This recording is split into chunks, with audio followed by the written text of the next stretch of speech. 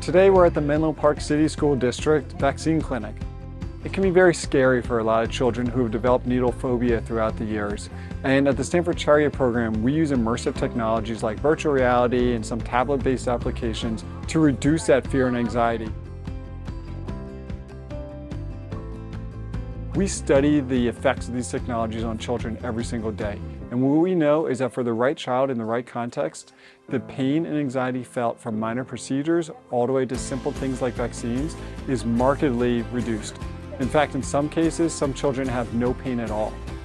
When you place a virtual reality headset on a child, they're transported from this auditorium with needles into a totally new world where they are playing in a snowy winter wonderland as a penguin, or they're in outer space.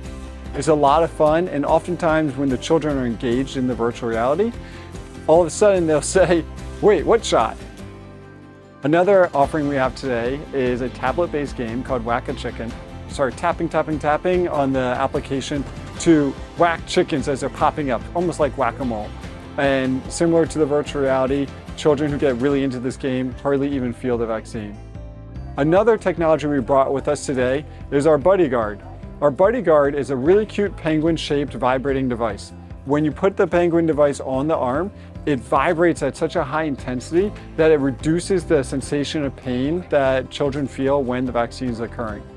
The other way we give back to the broader community, we actually license through Stanford University these technologies to healthcare providers across the country at no cost to ensure that any child who needs access to this care can receive it.